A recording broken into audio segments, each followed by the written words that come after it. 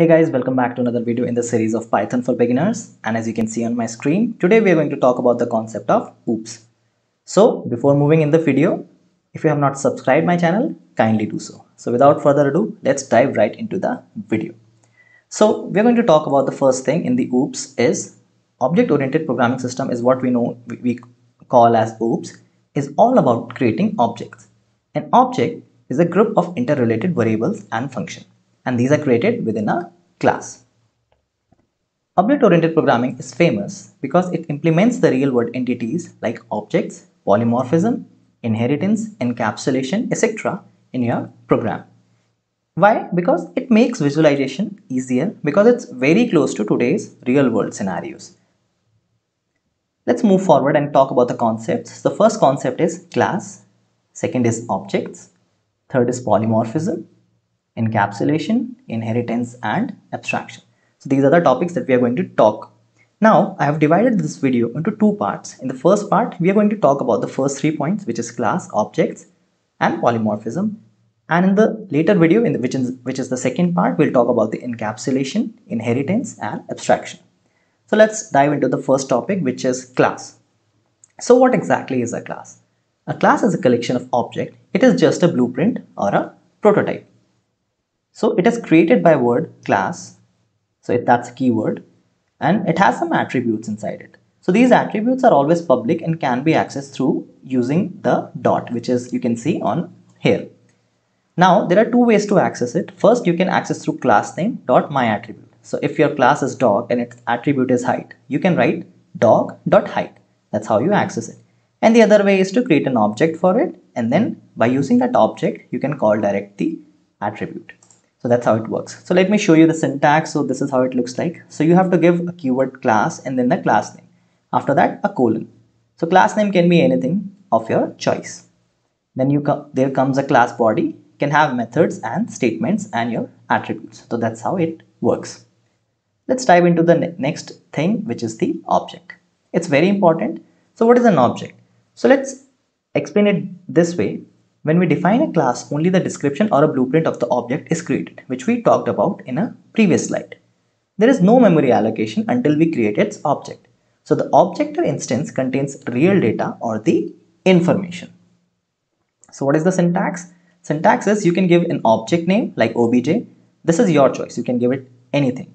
And then the class name with colon in front of it. Sorry, brackets in front of it. So for example, an object has a class dog. So let's say there is a class which is dog, has dogs. So it will be having three things. So object always have these three things. The first is the state, second is the behavior, and third is the identity. So what is a state? State is like what a breed, what breed does your dog has, and what's the age, what's the height and stuff. Behavior is something like whether he's barking, sleeping, running, just fooling around. And third one is the identity, which is the name. So these are the things that is associated with an object almost every time. Let's talk, before moving forward, talk about the self. It is important because we are going to use it in our programs today, and it's better for you to understand it right now. So what is the self? So class methods must have an extra parameter in the method definition. We do not give a value for this parameter when we call the method. Python provides it. So when you create a function and make a call to an object, it expects a value. So if there is no value you have to provide self over there so that it recognizes the call and the function gets executed. The next point is, if we have a method that takes no arguments, then we still have to have one argument. Self represents the instance of the class. By using the self keyword, we can access the attributes and methods of the class in Python. Let's talk about polymorphism now, which is the third concept for today. So what does polymorphism stands for? So polymorphism simply means having many forms. So poly means many and morphism means form. So that's why it simply means having many forms. For example, we need to determine if the given species of birds fly or not. Using polymorphism, we can do this using a single function. We'll take an example for that also for today. And let's consider another case in which we have a class dog. Another thing, it has three state, behavior and identity. like breed and age, barking or sleeping, or a name. So these three things it has. So if you would have used a bird class, what would be the state? Could be breed, could be age, could be weight, or anything else. Behavior is like eating, flying, and other thing that it can do. An identity if it has a name. Okay, like sparrow or pigeon, etc. Let's move forward. Okay, before moving forward, these are two things that we need to talk about before moving in our demo. First is the init method, and second is the pass. So what does it stand for? So the init method is similar to constructor like we have in Java and C++. It is run as soon as the object of a class is instantiated.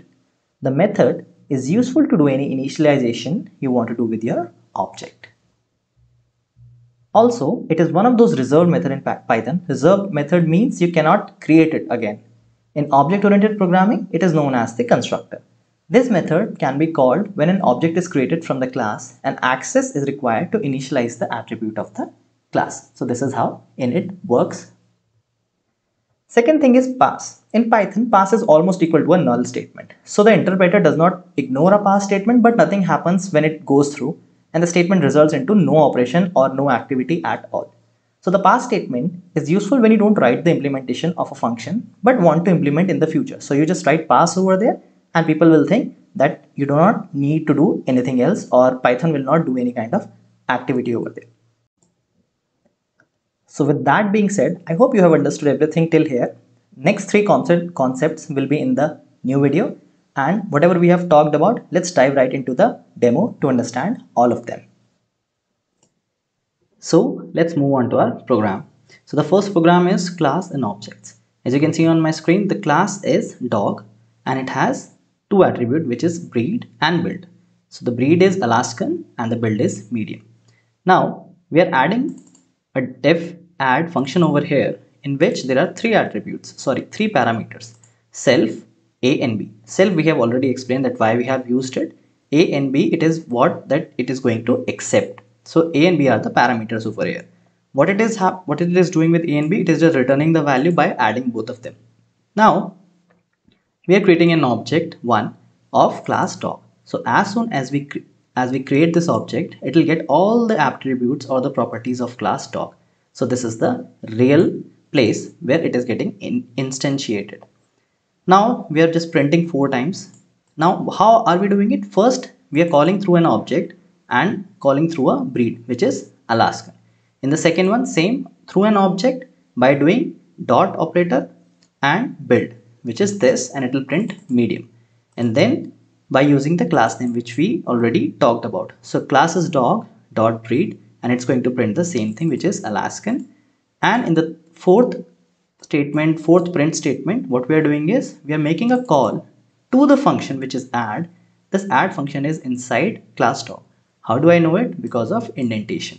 Now we are passing two values 20 and 30 over here, and then once a and b gets the value, it will print the sum. Return the sum, and this will be printed over here. So let's just run it. So let me just clean this, and this is 0, 1, class is an object, and you can see the Alaskan value, medium, Alaskan, and 50. This is what is printed and what we suspected. So I hope this is clear by now. Let's move on to the polymorphism part, and let me just clear this. Okay, not clear CLS. Perfect. Now pay attention over here. We have created three classes over here: bird, pigeon, ostrich. Bird is a super class kind of a thing, and inside that we have pigeon and ostrich. Now don't get confused of, like, when I say superclass. Superclass is something like when you inherit something out of something, which is, we are not going to talk about the inheritance today. It's just bird is kind of a like general class, and inside that you have pigeon and ostrich. But here class ostrich is a separate class. Pay attention, class pigeon is a separate class and class bird is a separate class. But the type is different. Now this is just a simple class in which we have two functions, two methods, introduction and flight. Self. This is nothing out of the box. This is just a general thing. But here just pay attention, pigeon and ostrich are accepting type class in their parameter. Now once this happens, so what happens over here? as soon as we create an object of bird class, what will happen is it will get all the access to both of them. How? Because the object already knows what it is has of its class. So it is easy to make a call if I create obj bird of this to make a call to this function and this function. This is easy. This is nothing out of the box. But pay attention to pigeon and ostrich, what is happening. Now, after we pass through this, we are creating an object underscore spr for pigeon. Now, pigeon does not have an introduction function. What will happen? But it has the flight function. So this is fine. If I make a call object underscore spr to flight, it will make a call over here and it will print pigeon can fly. But what happens in case of introduction? I do not have any introduction function over here. What will happen? Now, just because of this type, the class we created, it got the properties from bird, and then the introduction will be getting a call. So the same function is there, flight, flight, flight, but it will make a different call. So now if I make a call object underscore spr introduction, it will make a call to this function and does not make a call to this. So that's how it works. And similar would be the case of object ost on flight. So flight would be the one which gets the call over here because this has, but when you make a call from object ost to the introduction, it will make a call over here at the end and print this. So let's just run it and it would be easier for you to understand. So let's give it 02 polymorphism py, and you can see 3 separate calls like this, and like this from 3 separate objects of 3 separate class types. So I hope you guys have understood it. This is a quite tricky thing, which is because we are creating a class with the argument that accepts bird type argument. So that's why the result is like this. Let's move on to the init method. Now this is quite tricky over here. Let me just clean it and pay very good amount of attention over here. Let me just put it a bit over here so that you guys can see. Perfect. Now let me just run this and then I'll make it easier for you to understand so that I can just explain one by one. 03 my init method. Now how it is printed. First of all, there is a doggy class that is created, okay, and it has an attribute of good boy. Nothing out of the box, pretty much simple. Let's move on to the instance attribute. So the init function which we explained is accepting a self and a name, and this self.name will be the current value, okay. So this is just a function init.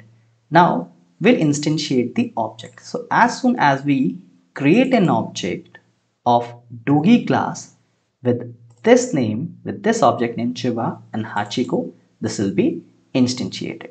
Now this values go over here on, and for it will accept as a name, and once this gets created, it will accept Hachiko as the name in the parameter or the argument that is passed. Now if you want to access the class attribute, this is what we come across. So first print is Chiba is format. Dot format is the type of a function that we use. So function inside a function. This is print function and this is format inside a function. You can use that. Chiba, which is this object dot class dot attribute. So this class's attribute is good boy. So it will print Chiba is a good boy, which is this. Again the same thing happen, but at the current one. Current class one is the dot attr, which is attribute good boy. So again it will print, and Hachiko is also a good boy, which is this. But now here when we access the instance attributes, how it will, so this is a class attribute and this is the instance attribute. Just pay attention to this. So my name is dot format, and what will happen over here is Chiba dot name. So Chiba is this, and what is the name? This. So this will print Chiba.name equal to Chiba and Hachiko.name equal to Hachiko. This is quite tricky. You can just download the code from my GitHub repository and practices and try to understand it. If there is any issue in any of these Python classes or the Python program that we have used, feel free to comment below and we'll try to address there also. So I hope you have understood it. If there is any issue, again, I'm repeating it. Please please comment below and we'll address that. So thanks guys, and I'll see you in the next video.